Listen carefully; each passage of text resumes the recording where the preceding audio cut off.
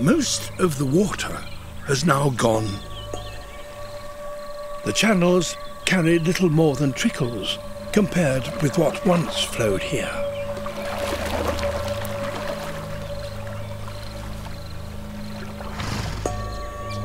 Only the tracks of the departing hippos remain.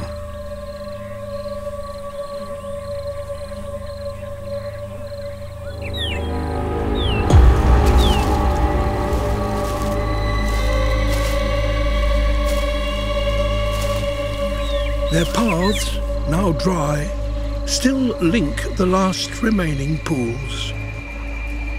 And the grasses they depend on will soon wither and die. Most hippos have headed north, following their all-important water. Some are still in search of a refuge.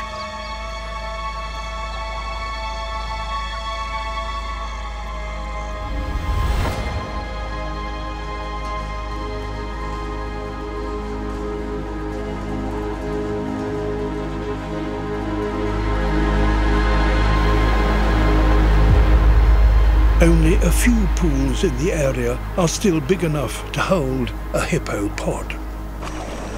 And many pods are forced to share. Large groups of up to 200 hippos crowd together in the last of the water. The pressure is mounting. And new arrivals just stir things up.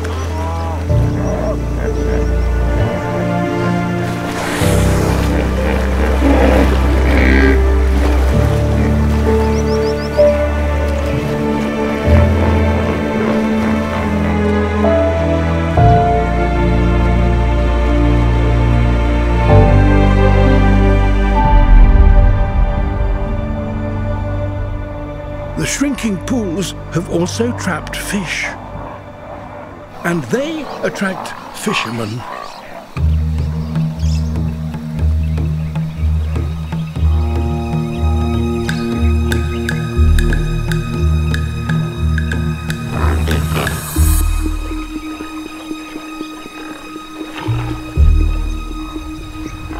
Pelicans arrive in their thousands.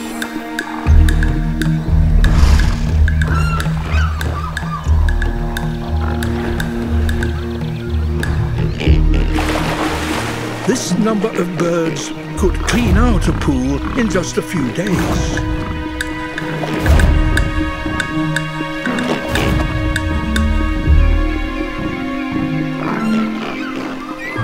So the fish eagles need to get in first.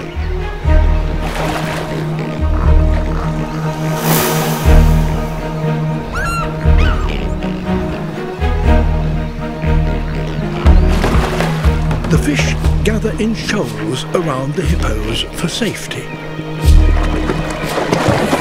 But the fish eagles aren't easily put off.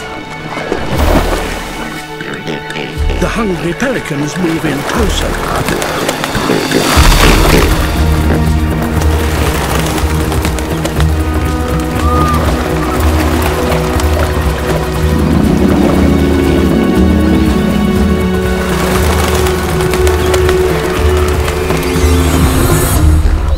And a feeding frenzy begins.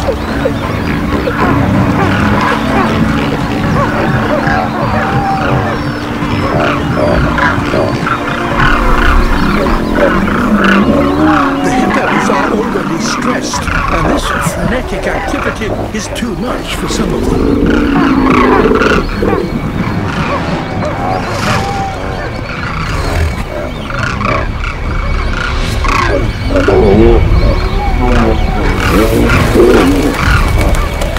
They become increasingly territorial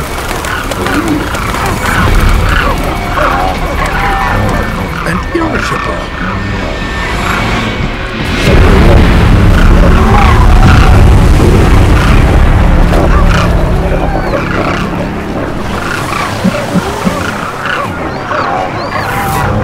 One bull loses his temper and overreacts.